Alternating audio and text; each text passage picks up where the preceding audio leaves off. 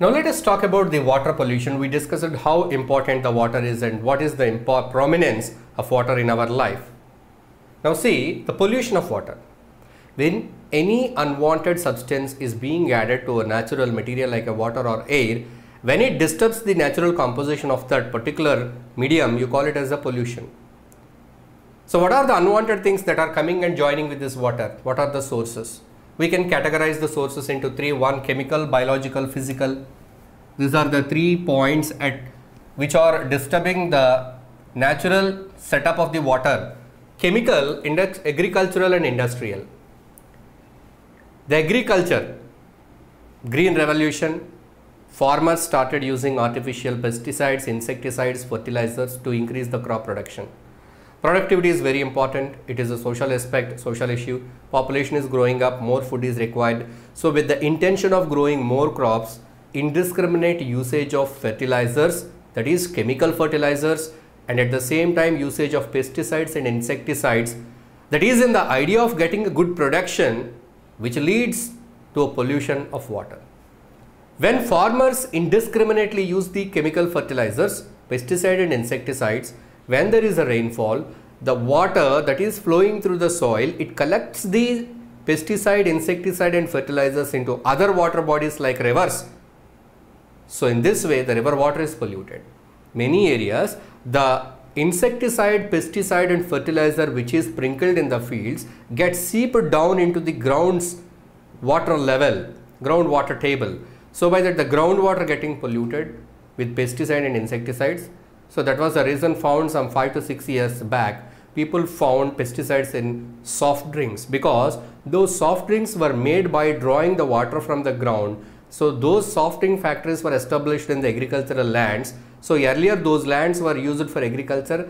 There a lot of pesticide and insecticides were applied, and those pesticides and insecticides, they seeped down into the groundwater. The groundwater was polluted and they used the groundwater to make the soft drink. So by that the pesticides reached the soft drinks. So in this way the pollution, chemical pollution of groundwater or other water bodies takes place by agriculture. So pesticides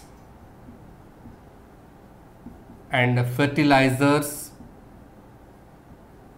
are examples. Now industries are very important because we need so many products and goods for our daily comforts, daily needs. All these products are made in a factory. So in a factory, for processing, for cleaning, for many purposes water is used, and the water is left into the close by water bodies. Many chemicals are produced in the factories as a waste. These chemicals, without detoxification, many factories are leaving them into water bodies. When a factory is preparing a substance, any medicine or any other chemical or any product, the waste that comes out, they should check the toxicity of the waste. If the government says that whatever your end products are coming, waste products, they are very dangerous, then the factory, it must bear the responsibility of detoxifying the material before disposal. Means they should set up some process by which this harmful material is converted to non-harmful material, then it should be left into the water bodies or whatsoever. But that is in terms to save their money, in terms to get good profits, the factories, they deny, they ignore the condition of detoxifying the waste produced in the factory. Simply they let these wastes into the close by water bodies. Those are the rivers and other water bodies. So they are polluting all the water bodies. It is the industrial source. So here the case is with chemicals. Biological, domestic waste. From houses, we produce lot of water, sewage, which you call it as sewage. The waste water that comes out from the houses, that is from the toilets, bathrooms, the bathed water, cleaned water, cooked water, all these waters, they contain lot of organic matter. This organic matter, they decomposes and lot of bacteria grow in the water. They spread diseases like cholera, typhoid, jaundice. This kind of diseases, waterborne diseases are caused by this sewage. Not only that, this sewage or organic matter, whatever is there in the water, So it consumes the oxygen present in the water. There is a lot of organic matter, there are bacteria. So these bacteria, they use up the oxygen in the water. When the oxygen levels are decreased in the water, other organisms, they get deprived of oxygen and they will die. There is a lot of bacteria and organic matter in the water, oxygen is consumed there. The other fish and other organisms living in the water cannot get proper oxygen and they die. So the biological oxygen demand is increased.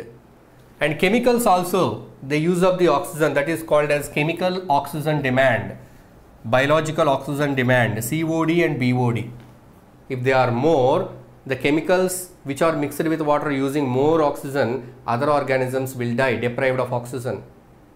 Because in air oxygen is stable, 21% you can get oxygen, but in water the level of oxygen is varied from water source to water source.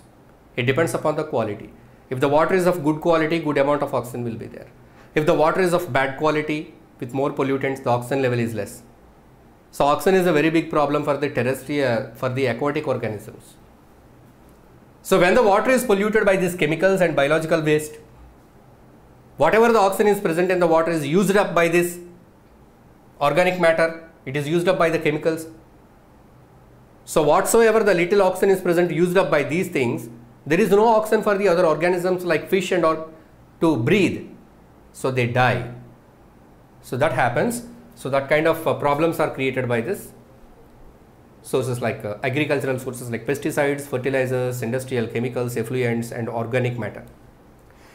So what kind of physical damage, physical aspects that cause damage to the quality of water and cause damage to the life based in the water? Temperature. So if you see at a place, this is a dam, here the water reservoir, the water is stored here, the water will be left like this. So the water is stored at a great height. The temperature of water is different here and different here. So here it is cold, it is hot because it is exposed to sun. Suddenly they release the water. So what happens?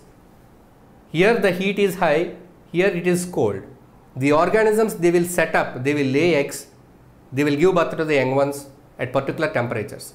Certain organisms grow well in specific temperatures. So when suddenly the water is released, the temperatures get altered so quickly that immediate change in the temperature leads to death of so many fish and other organisms. The immediate change in the temperature may increase the growth of unwanted microorganisms which cause diseases. So that is the physical factor, temperature. The sudden change in the temperature of water bodies by human activities, it leads to such kind of problem. The temperature change is caused at one place, that is reservoirs or dams at this place. Second one, thermal power stations. Thermal power stations. Thermal power station means it is a power station which produces electricity by burning coal. So in the thermal power station, water is required to cool the towers because they get heated up. For cooling they use water. They will draw the water from a river, the cold water they will draw, and they use the water for cooling, means the water becomes heated. When the water is poured on a hot tank, the water becomes hot. So this hot water is allowed to flow into the river back. In this way they circulate it. So whenever the hot water enters the river with cold water, the temperature change will make the fish and other organisms to death. Their eggs cannot be made into young ones, so by that the population gets decreased. So this is the way how the human activities like pollution and physical activities damage the life and disturb and reduce the quality of water. If you like this video, please give a thumbs up. Please subscribe to our channel to get more videos on CBSE syllabus.